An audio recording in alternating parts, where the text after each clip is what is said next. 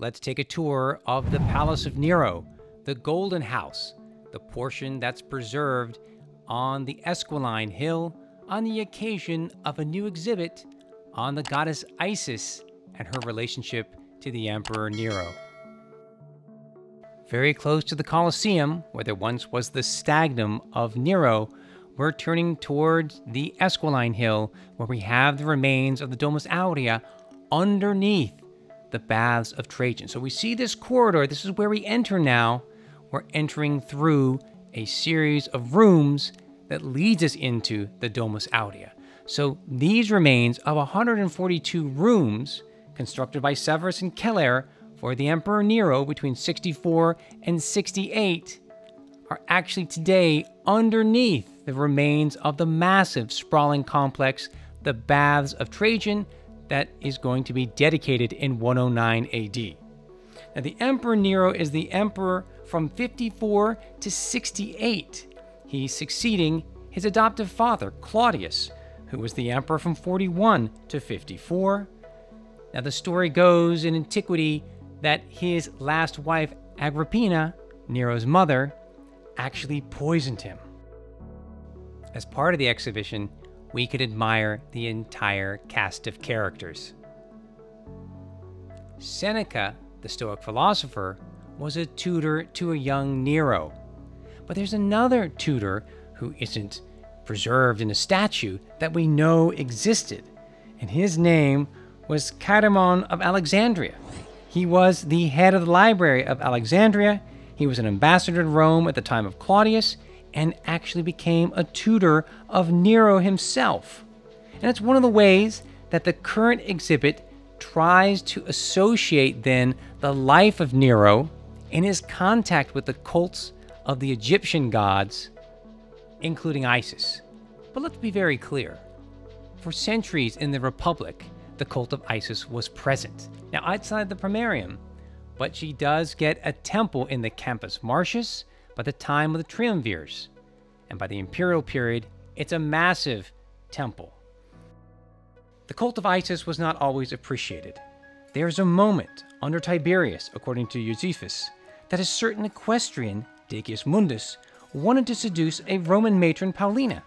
So he bribed the priests of the cult of Isis, where Paulina was a worshiper, that he could actually appear wearing a mask of Anubis, a jackal mask, to be the personification of the god of the dead, to entice her to make love with him.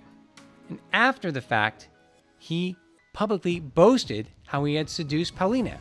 That led to Paulina talking to her husband, who talked to the emperor, who was furious. The Isis priests were crucified, and the cult statues were thrown into the Tiber. Now, there have been these statues of Egyptian gods fished out of the Tiber River that approximately date to the time of Tiberius. Now, whether they were actually tied to that episode recorded by Josephus, or they were just destroyed in the Christian era, we'll never know, but it's a tantalizing piece of archaeology that's on display in the new Isis exhibit inside the Domus Aurea. Essentially, though, Isis and the Egyptian gods were well recognized and accepted within the culture of the Roman people.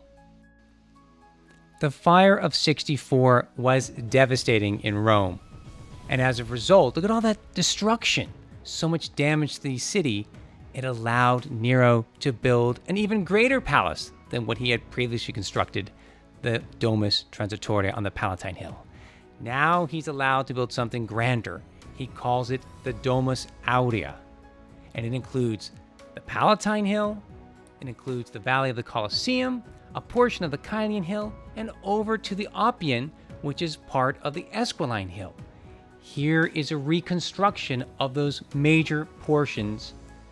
It extended at least 100 acres, maybe more. With this archaeological plan, we can see these same areas, the Esquiline Hill, the Caelian Hill, where large nymphaeum was constructed, butting up against the terrace wall of the Temple of Claudius complex.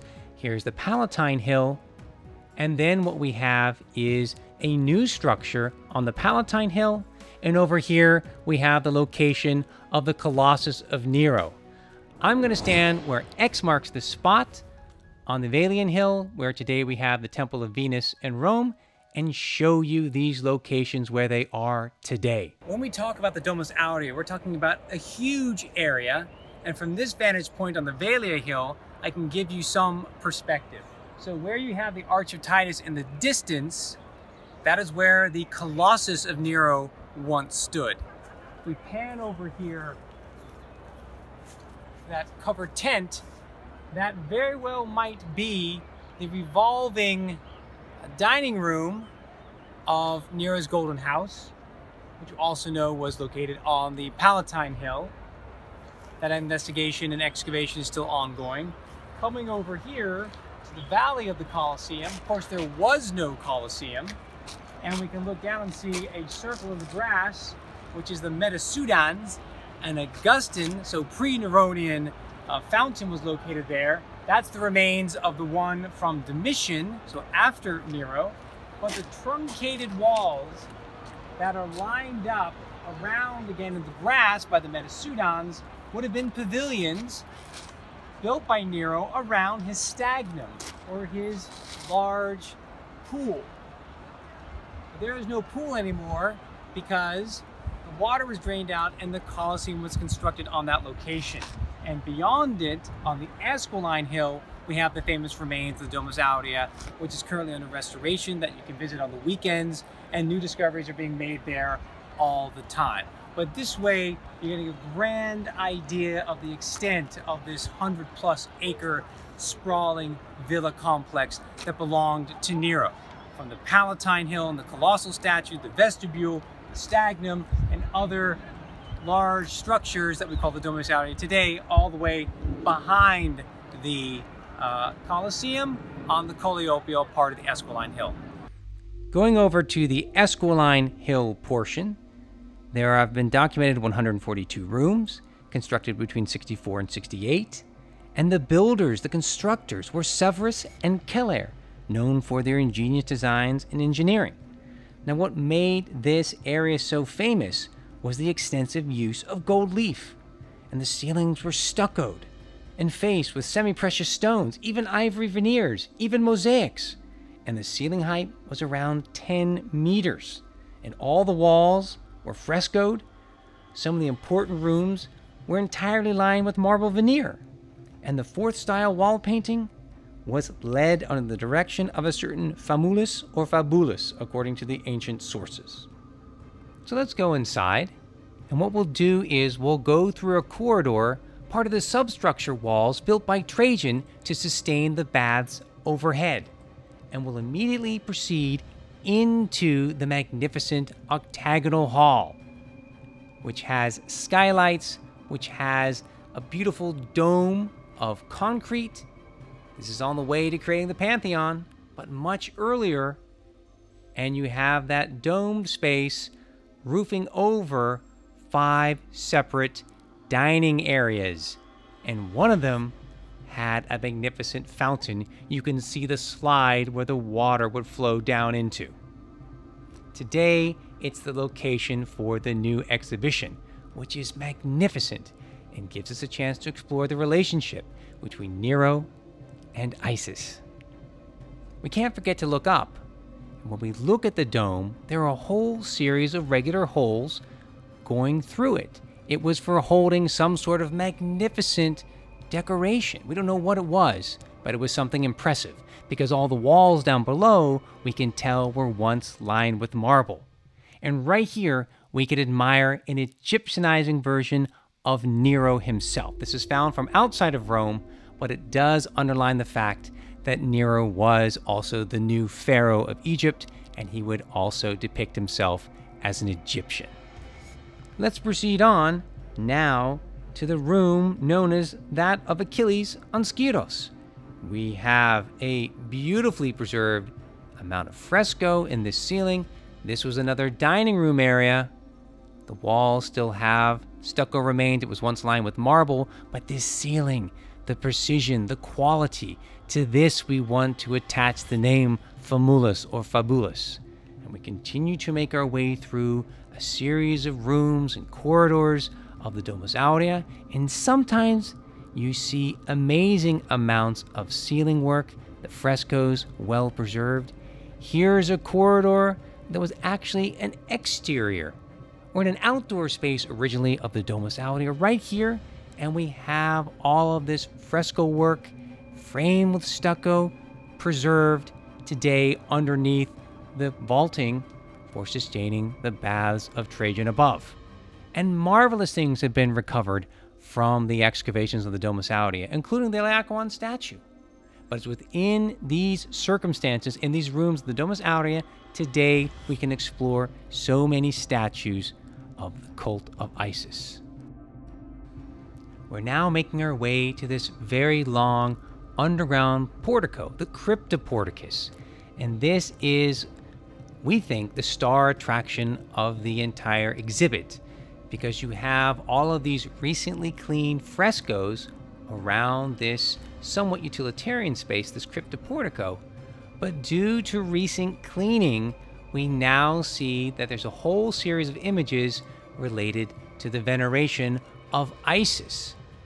And so what they've done in this space is give you an opportunity to admire those newly cleaned portions of this wall, and they juxtapose it with statuary depicting the same figures: the Sphinx, Isis, Anubis. It's a great opportunity also to then understand the architecture and the incredible spaces, the large spaces of the Domus Aurea. Here we have the Sphinxes, here we have these Egyptianizing figures. Now, what's it all really have to do with the veneration of Isis? Is it the painters are from Alexandria?